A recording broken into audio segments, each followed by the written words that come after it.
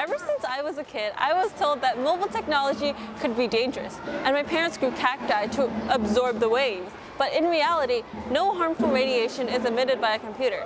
If it were, someone would have already noticed and made a regulated device, but that hasn't happened yet.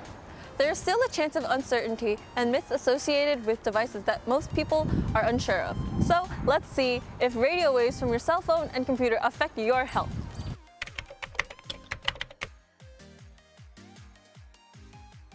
While it's true that cell phones emit radio frequency energy, also known as radio waves, that can be absorbed by tissue near the antenna, this absorption does not increase the risk of cancer.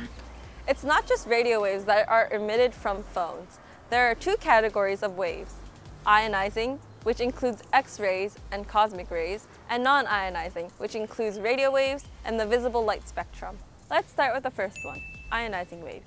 Ionizing waves are more harmful because they have high frequency, which means they have high energy.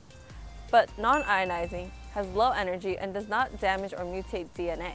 The only possible side effect of prolonged exposure is the risk of heating the area of skin that is exposed to the waves. Non-ionizing waves have minimal heating, are not significant, and do not measurably change body temperature. In other words, there isn't really a worry. Most research has been inconclusive since there is not a significant increase in cancer risk due to cell phone use. Scientists are still trying to look into its health effects because of an increasingly wide use of cell phones. Studies have connected laptops to problems such as fatigue, headaches, and insomnia. Having too much of anything isn't good for you, so here's 3 ways you can stay safe. 1. If you're using a laptop, don't put it directly on your body. Or if you're using a phone, try to use headphones instead of putting it directly on your face. The heat from your laptop can raise the temperature of your cells and disturb the cell's natural biochemistry. Long-term, it can cause skin irritation and rashes, but more dangerously, these overheated cells become weaker and degrade faster. 2.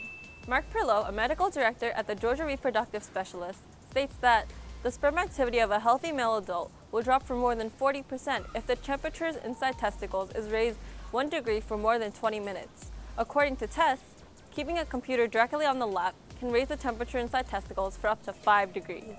And 3. Laptop radiation has been linked to both male and female infertility. EMFs from laptops can fragment and damage DNA structure, so pregnant women should avoid keeping them close to their bodies to prevent potential problems.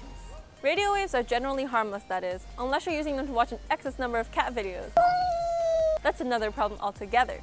All in all, don't believe the hype, people. Get out there, be a scientist, and do your own research.